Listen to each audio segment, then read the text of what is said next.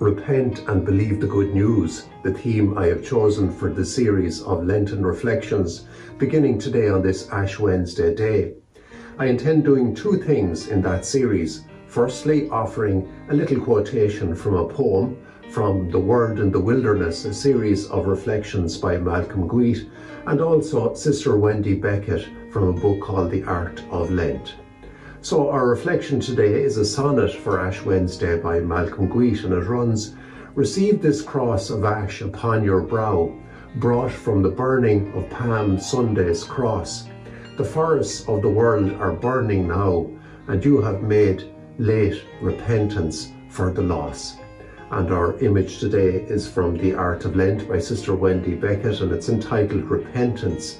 It's the great wave from a painting from 1831. The great challenge of keeping our head above the water. Repent and believe the good news. Amen.